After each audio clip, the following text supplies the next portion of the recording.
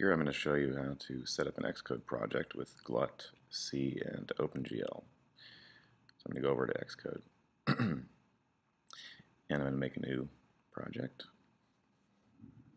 And I'm going to choose Cocoa application. And I'll just save it as my template.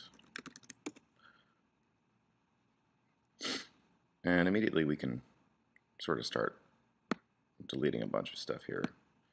You can get rid of all of these.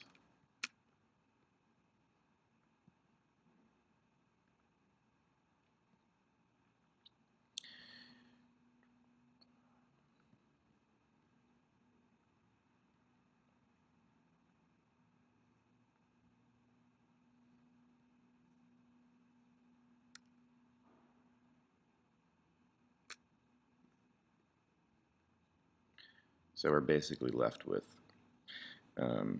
our plist files and our main.m. And I'm just going to rename this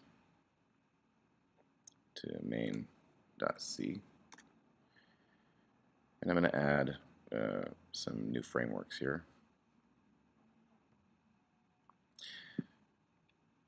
I'm going to go to add existing frameworks.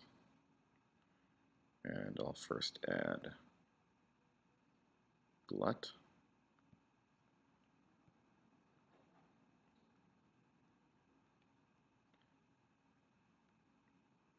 Then I'll add OpenGL.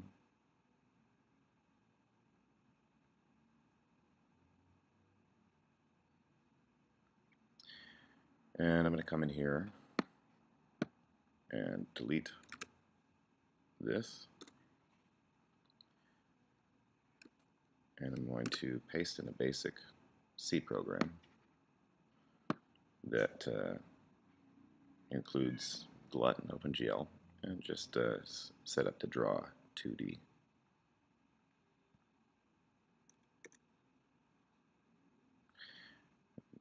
It's working, just draws circles with the mouse. And this 2D template file is pretty straightforward. There are a couple things worth noting here. We have these variables hanging around for mouse location, width, and height of the screen. A function called init that you can run once in the beginning of your program. A function called render where the drawing is done. You need to make sure to leave that in. A function for resizing, where we basically do our 2D setup and keep track of the width and height of the screen. We also erase the screen here, which you may not want to do if you're trying to create weird effects. I left in the ability to easily hide the cursor to go into full screen if you want. Let's see how that looks.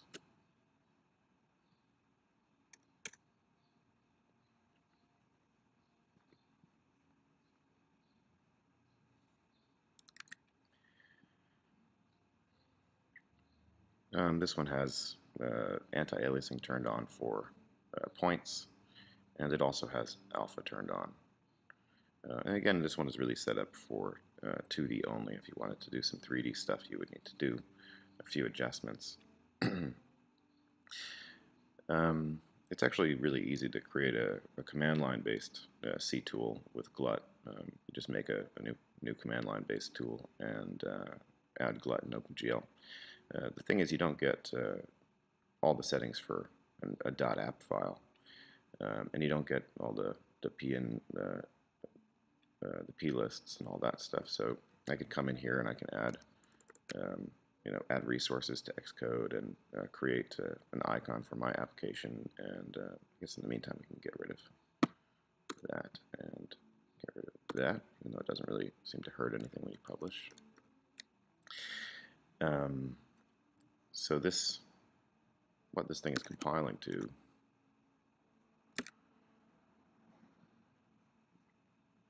just find it in here.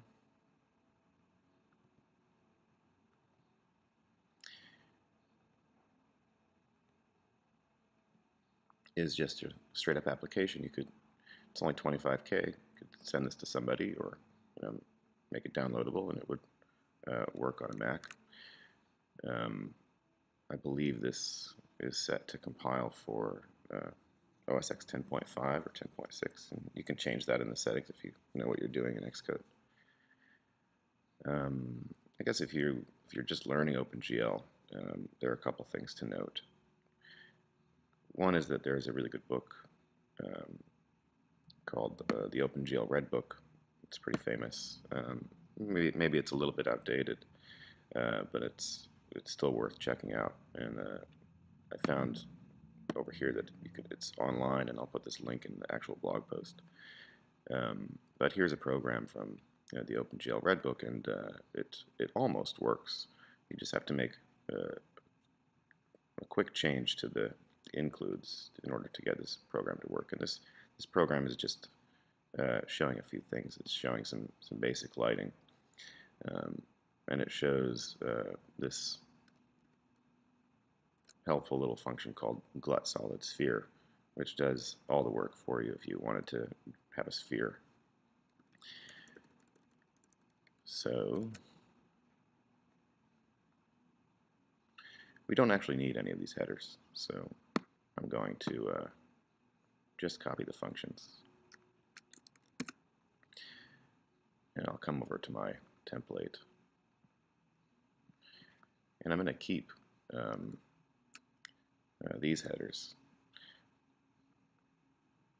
Note that I put in the math header so that I have some basic math functionality, and I put in the standard library header. In this case, I'm only using a constant from that exit success in my main function instead of just saying 0. I prefer to say exit success. But there's all kinds of good stuff in standard lib.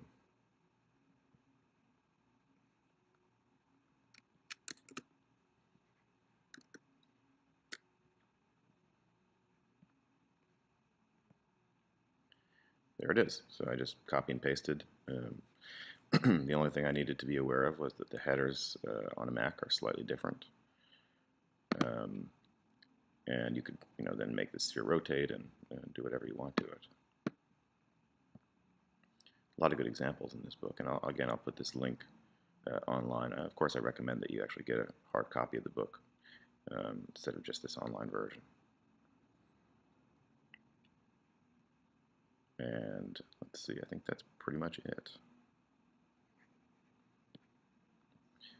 I think I'll set up a 3D template over the next couple of days. I guess this is one thing worth noting here. In my render function in the template, I left GL clear commented out. And this is only clearing for 2D. You would need to do it a little differently if you wanted to clear for 3D. If I put that in there and run it, you can see it just erases or clears the screen every time.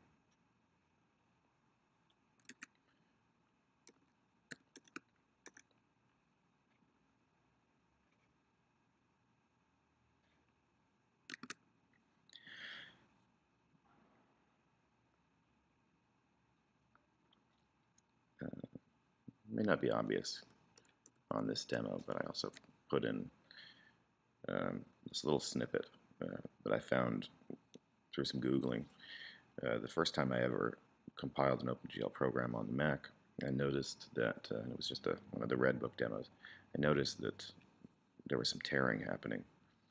And it's more obvious on 3D examples, but you see some tearing happening. And I dug around and found this little bit of code to do some VBL syncing, which basically makes sure that each frame draws in full before the next frame starts drawing, so you don't get any tearing. And the trade-off is that it's a little bit slower, but I mean, you can't usually have tearing on your projects. It just looks terrible.